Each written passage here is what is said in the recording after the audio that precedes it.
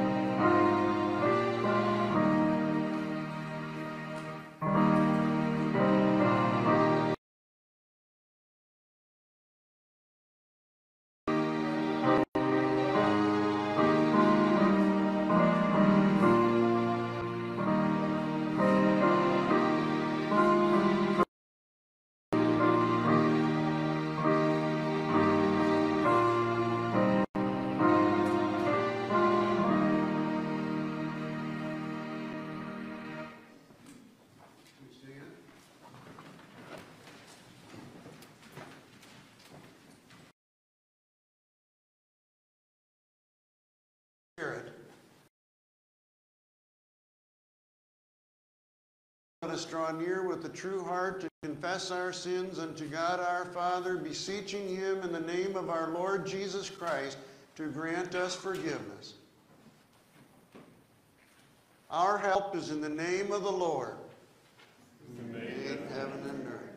I said, I will confess my transgressions unto the Lord, and you forgave the iniquity of my sin.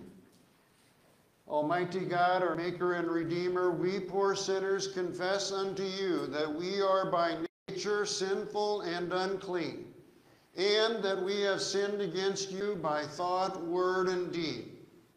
Wherefore, we flee for refuge to your infinite mercy, seeking and imploring your grace for the sake of our Lord Jesus Christ. O most merciful God, who has given your only begotten Son to die for us, have mercy upon us, and for his sake grant us remission of all our sins, and by your holy and of your will and true obedience to your word, to the end that by your grace we may come to everlasting life through Jesus Christ our Lord. Amen. Almighty God, our Heavenly Father, has had mercy upon us and has given his only Son to die for us, and for his sake forgives us all of our sins. To those who believe on his name, he gives the power to become the children of God and bestows on them his Holy Spirit. He that believes and is baptized shall be saved. Grant this, Lord, unto us all. Amen.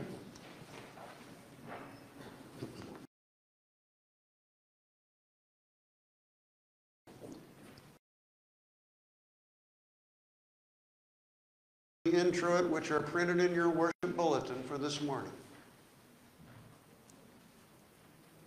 The Lord is my light and my salvation. Whom shall I fear? The Lord is the stronghold of army encamp against me, my heart shall not fear. Though war rise against me, yet I will be content. One thing have I asked of the Lord, that will I seek after, that I may dwell in the house of the Lord all the days of my life, to gaze upon the beauty of the Lord and to inquire in his temple. For he will hide and conceal me under the cover of his tent. He will lift me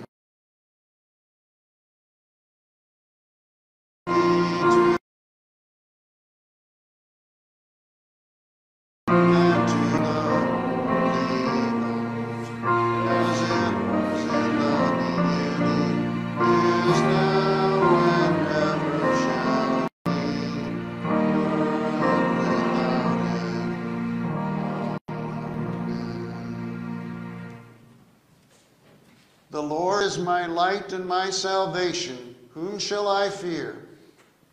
The Lord is the stronghold of my life. Of whom shall I be afraid?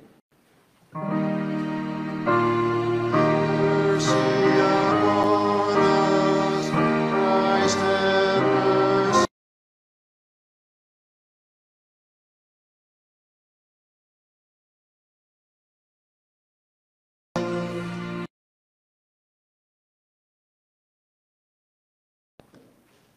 The Lord.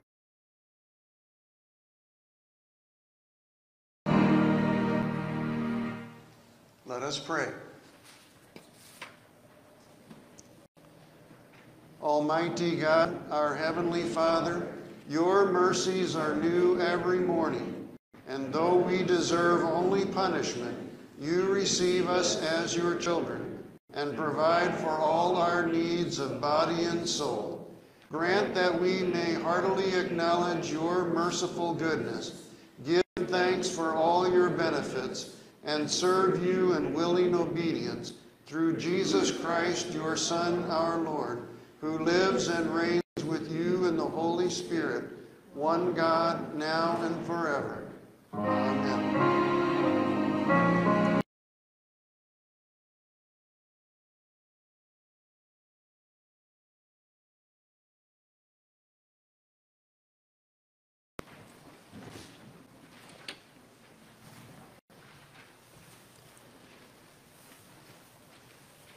The Old Testament lesson from God's Word for this fourth Sunday in Lent is taken from the book of Numbers, the 21st chapter, verses 4 through 9.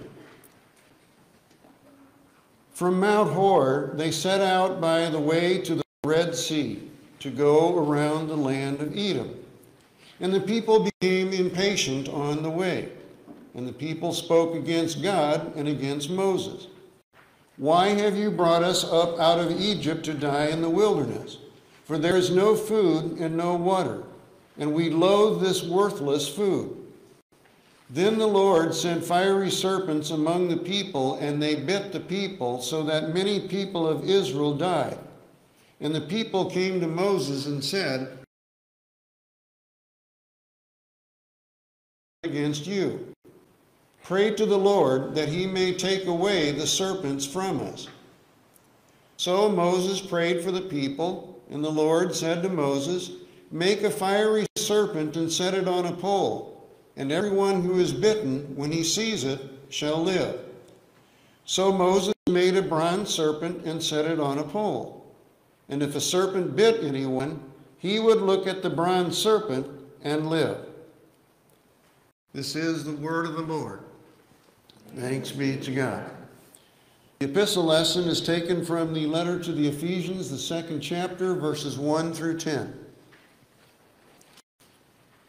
And you were dead in the trespasses and sins in which you once walked, following the course of this world, following the prince of the power of the air,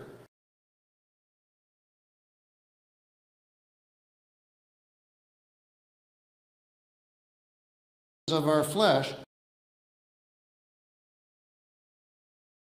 and were by nature children of wrath, like the rest of mankind. But God, being rich in mercy, because of the great love with which he loved us, even when we were dead in our trespasses, made us alive together with Christ. By grace you have been saved, and raised us up with him, and seated us with him in the heavenly places in Christ Jesus, so that in the coming ages he might show the immeasurable riches of his grace in kindness toward us in Christ Jesus. For by grace you have been saved through faith, and this is not your own doing. It is the gift of God, not a result of works, so that no one may boast. For we are his workmanship, which God prepared.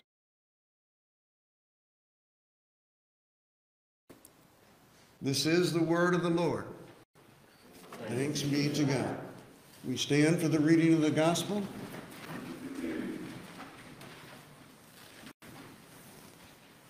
The Holy Gospel, which serves as the text for our sermon meditation this morning, is taken from John chapter 3, verses 14 through 21.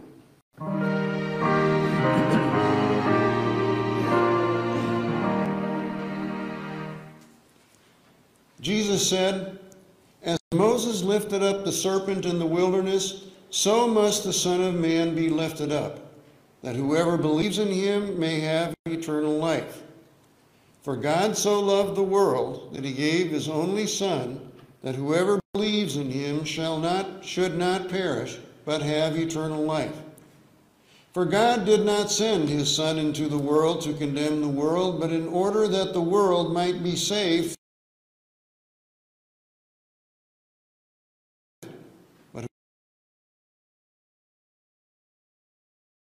he has not believed in the name of the only Son of God. And this is the judgment. The light has come into the world, and people love the darkness rather than the light, because their deeds were evil. For everyone who does wicked things hates the light, and does not come to the light, lest his deeds should be exposed. But whoever does what is true comes to the light, so that it may be clearly seen that his deeds have been carried out in God." This is the gospel of our Lord.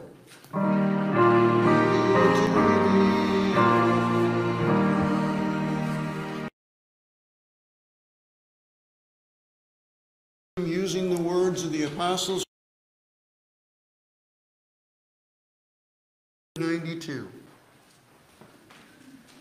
I believe in God the Father Almighty, maker of heaven and earth, and in Jesus Christ, his only Son, our Lord, who was conceived by the Holy Spirit, born of the Virgin Mary, suffered under Pontius Pilate, was crucified, died, and was buried. He descended into hell. The third day he rose again from the dead. He ascended into heaven and sits at the right hand of God the Father Almighty. From thence he will come to judge the living and the dead. I believe in the Holy Spirit, the holy Christian church, the communion of the body,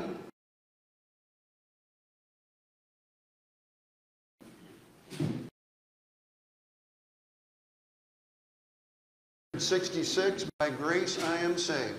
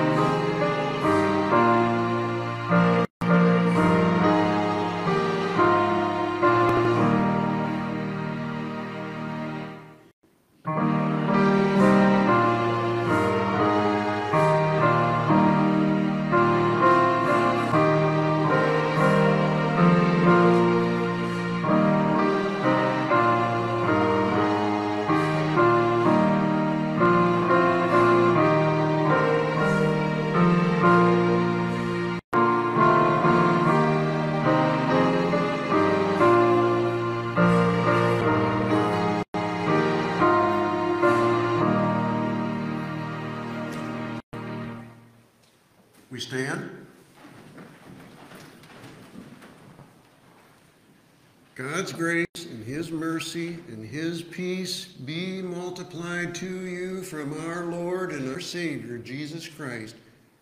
Amen. The text is the gospel lesson from John chapter 3, including the very familiar verses that most of you probably have memorized. Please be seated.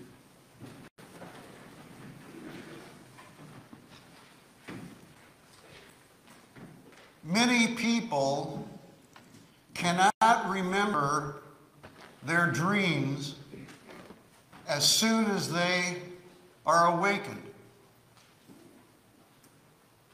But very few people cannot forget their nightmares even many, many years later. Even many years later. So it would seem is much more memorable than that which pleases us. Perhaps what pleases us in our earthly lives is more prevalent in our earthly lives than is what scares us. We'd like it that way. We try to have it that way. We always hope that it's that way, but it's not always that way. And perhaps that's why we are fascinated with the dinosaurs of Jurassic Park. They're somewhere way off on an island. And on that island they have big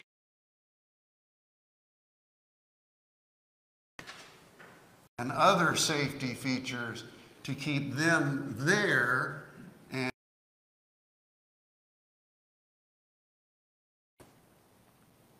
perhaps that's why we're fascinated with the use of chainsaws in Texas. Maybe that's why we're fascinated with how Freddy Krueger uses his kitchen knives and axes. Because we can control that, if nothing else, with the remote control. Send it off into oblivion, just like that, if it gets too scary. We can manage that. We can manage those scary images.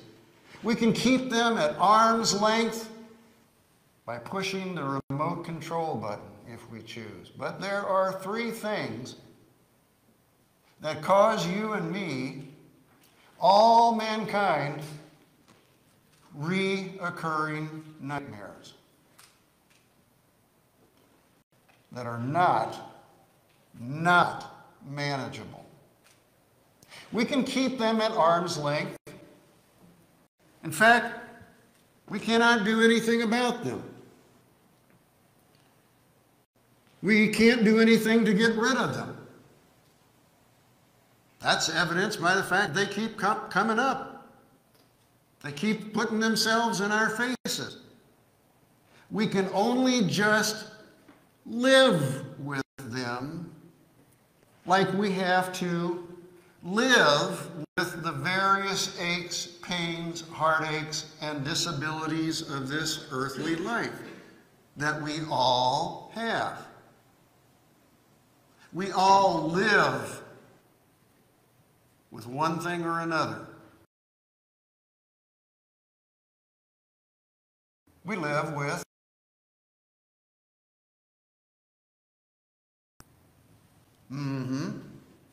24/7, it's there. We live with it. Death is our most frightening, gut-churning, mind-bending, nightmarish fear. Death is the opposite of life. It's the opposite of life. But yet, knowing that, we still fall into the devilish trap, and it is the devil's trap that death is a part of living. It's not.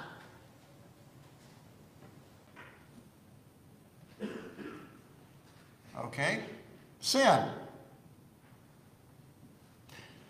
Our own sin is chronic. It is a resident cause of our earthly physical death. That's why we die physically. Sin. We can deny it. We can ignore it temporarily.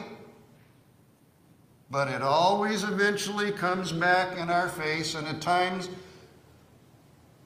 even though we may pretend that it doesn't exist, it gets right back in our face.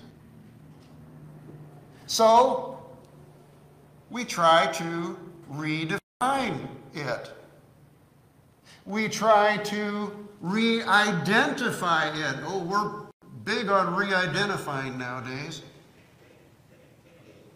But even though we may do so, it is still pointing its finger of responsibility at you and me.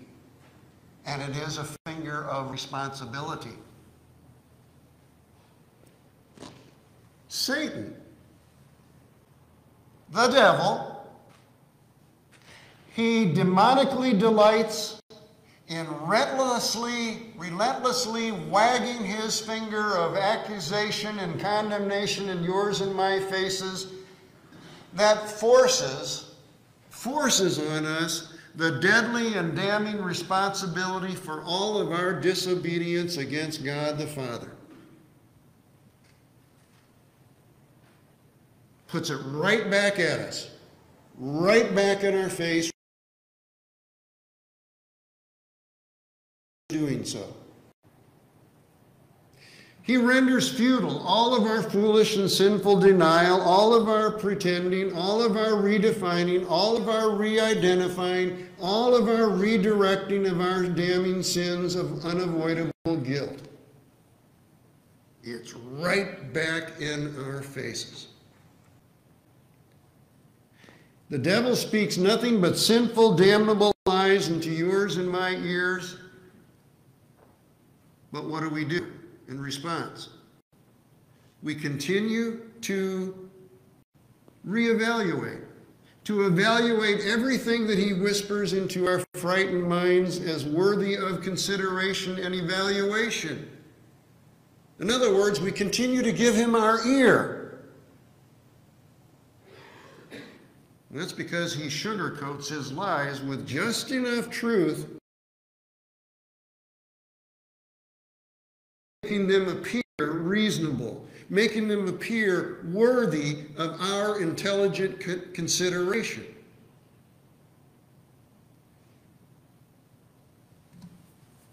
He's accomplished that task, hasn't he? He's convinced us that we are so smart that we have nothing to fear from all of those fictional fairy tales that the stupid people of medieval times fell for. We're way smarter than those folks, we think.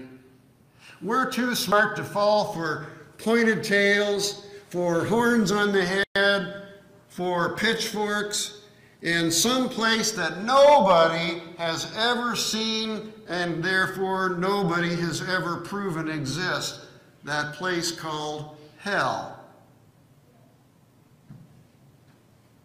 And we're too smart to fall for the antiquated notion that we are to blame for the things that we,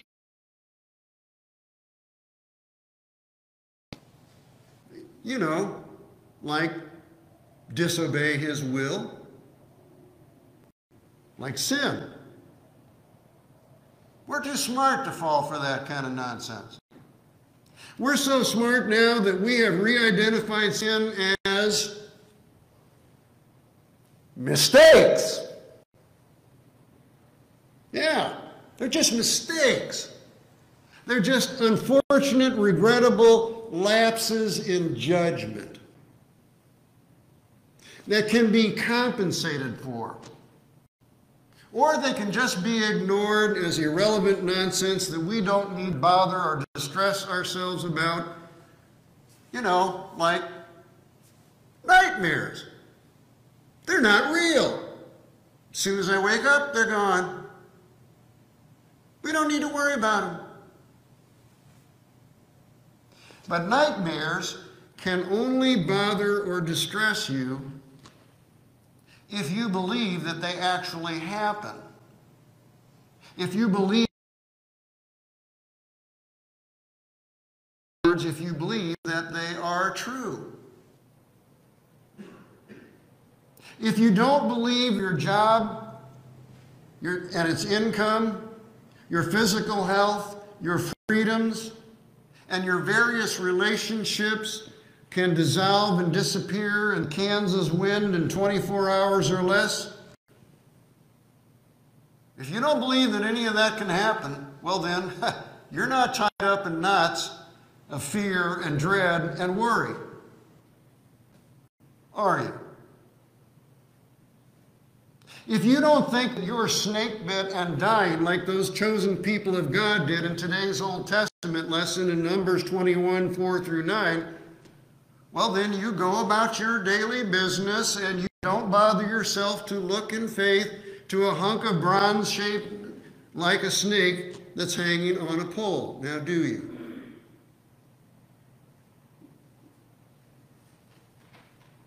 But you and I vaccinate away cursing through every cell of our bodies. We can't do that any more than God's chosen people could do anything to save themselves from that snake venom poison that was flowing through their bodies in the Old Testament lesson. They couldn't do anything, that is, except die. Die they did.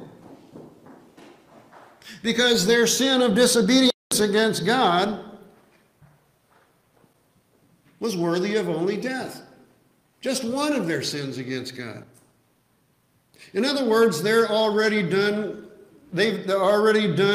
all that they could do when they sinned the sin that bit them into death like a snake. They created their own worst nightmare of. That's right, they killed themselves with their own deadly poisonous sin. That's all they could do. That was their only option. Sin. And they chose to do it. They chose to do it. They decided to do it. But Jesus Christ, the Son of God, can do what you and I cannot do. He can, and he did, create his life merely by saying, "Let there be." He can, and he did, create eternal life in you and me by merely saying, "I baptize you in the name of the Father, and of the Son, and of the Holy Spirit." Jesus created eternal physical life in Adam and Eve.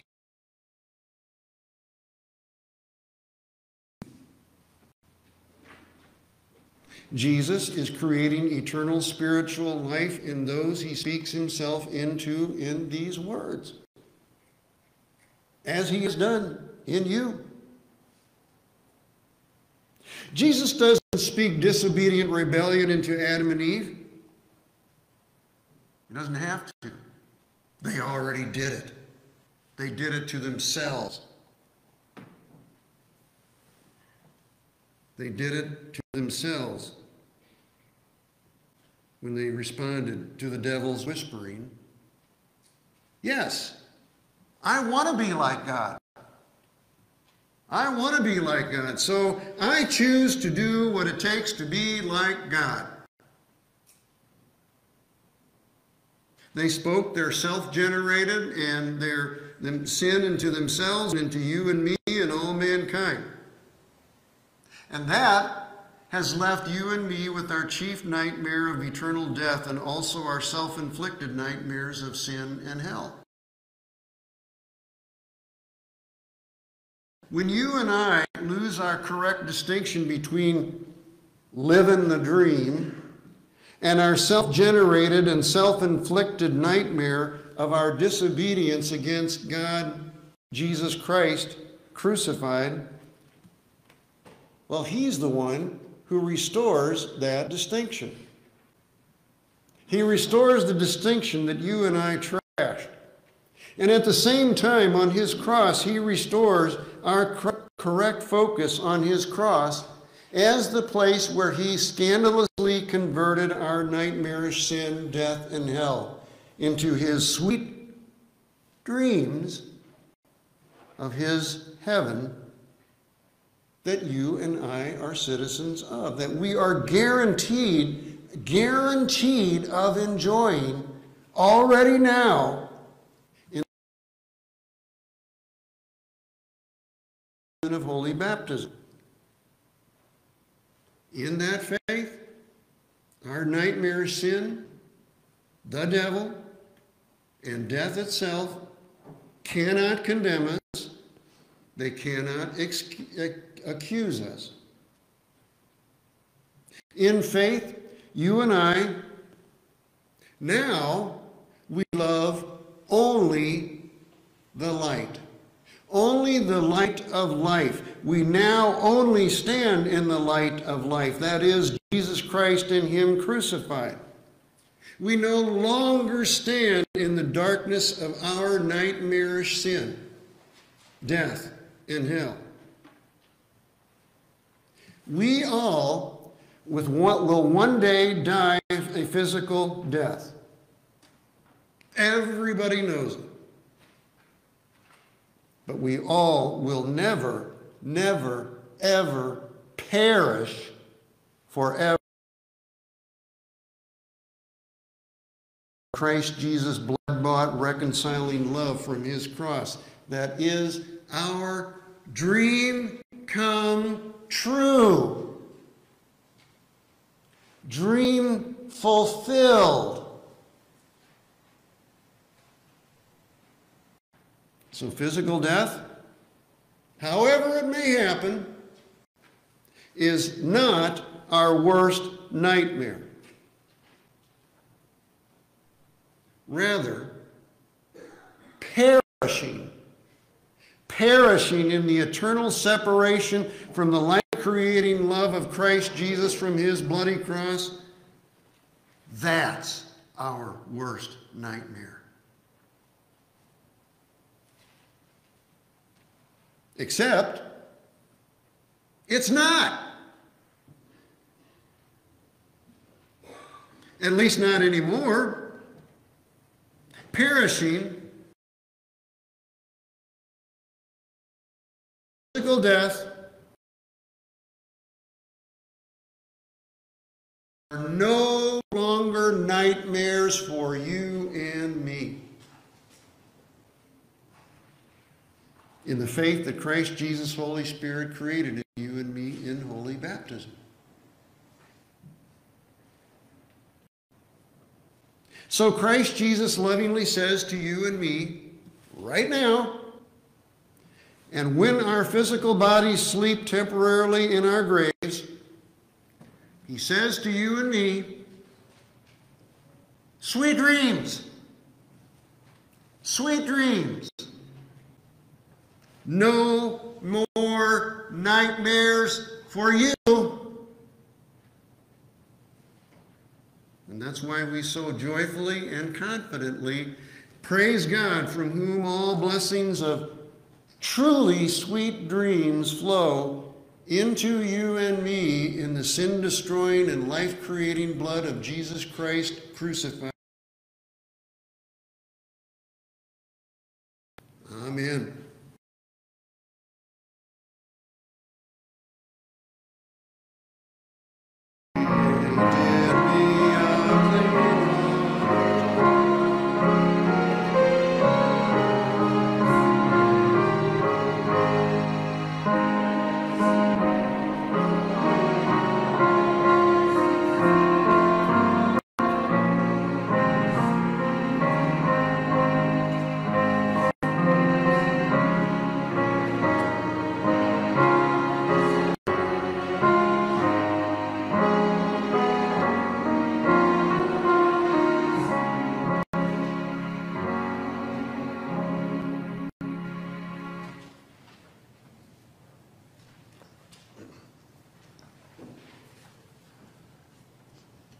Lord God, Heavenly Father, we give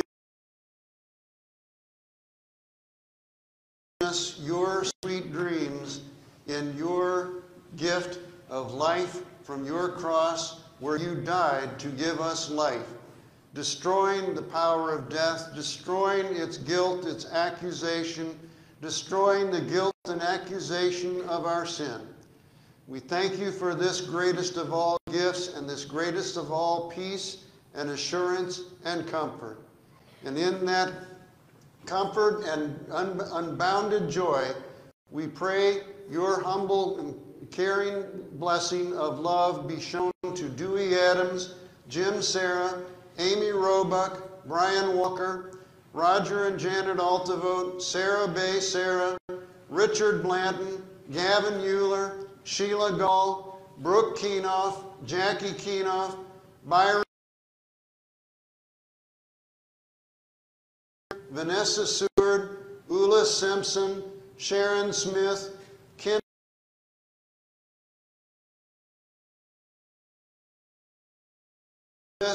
Adelaide Walters, Jesse Barr, Jake Bennett, Chaplain Cody Norton, Cooper Schumann, Aaron Stover, Michael Turco, Peter Bay, Larry Rowland, Dixie Meng, Ronnie Barr, Stan Runke, Luke Bennett, Gary Barnson, Angela Williams, Elsie Keister, Sherry Meng, Linda Ellsworth, Preston Williams, Ella Grable, Zane Euler, and Elmer and Carolyn Puker. We pray your blessings be showered down upon them and those not named but known in our hearts, standing in your need of body, soul, and spirit, as you know best and according to you have taught us. Be thy name, on earth as it is in heaven. Give us this day our daily bread, and forgive us our trespasses, as we forgive those who trespass against us. And lead us not into temptation, but deliver us from evil. For thine is the kingdom, and the power, and the glory, forever and ever. Amen. O God, the Father, the fountain and source of all goodness, who in loving kindness sent your only begotten Son into the flesh, we thank you that for his sake you have given us pardon and peace, and we ask you not to forsake your children, but always to rule our hearts and minds by your Holy Spirit, that we may be enabled constantly to serve you through with you and the Holy.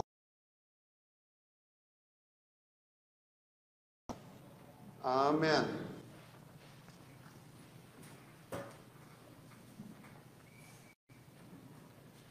The Lord bless you and keep you. The Lord make his face shine upon you and be gracious to you. The Lord lift up his countenance upon you and give you his peace.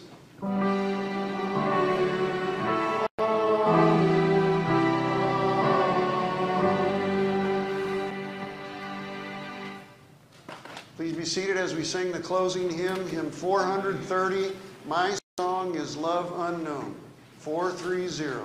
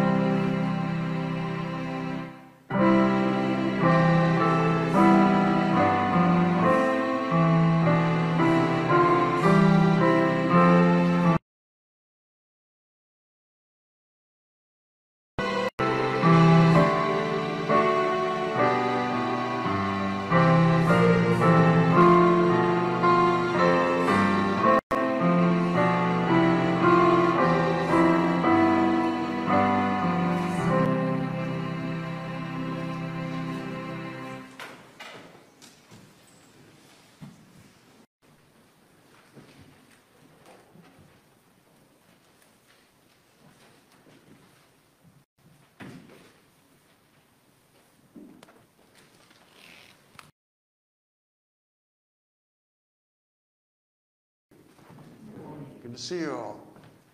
Okay.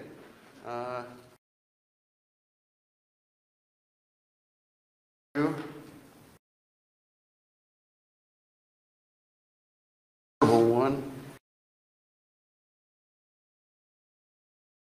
or something.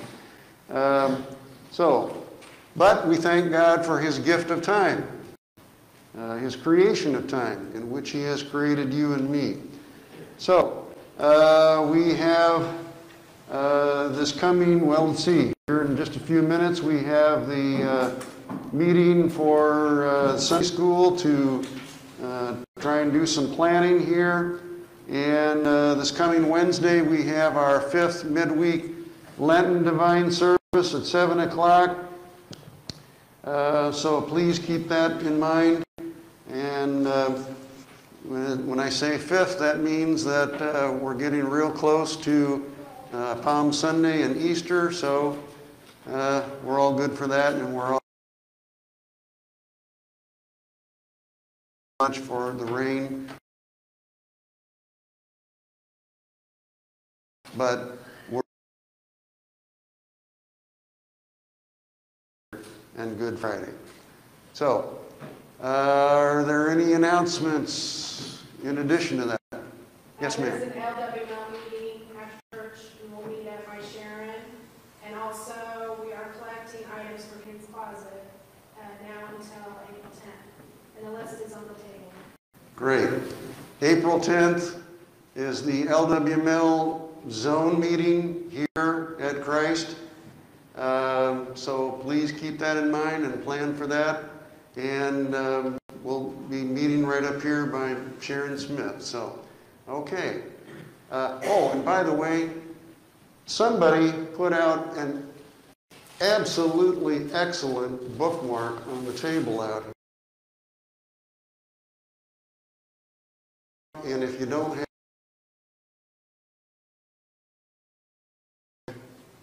hopefully whoever that is, when those are gone, will make more.